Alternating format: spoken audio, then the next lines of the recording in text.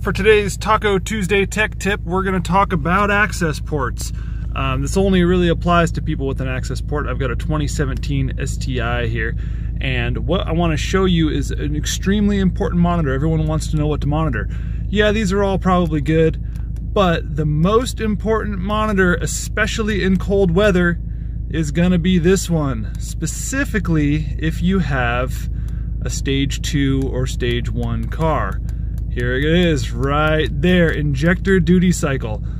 So what that's going to tell you is the total percentage of your injector available pulse width, or how much it can spray for each revolution of the engine. And if you go above 100%, bad things can happen. Why would it go above 100%? Well, in cold weather, we tend to have what's called boost creep, which is where it doesn't necessarily make more boost down low, but up high it might make a whole bunch. So there's your tip.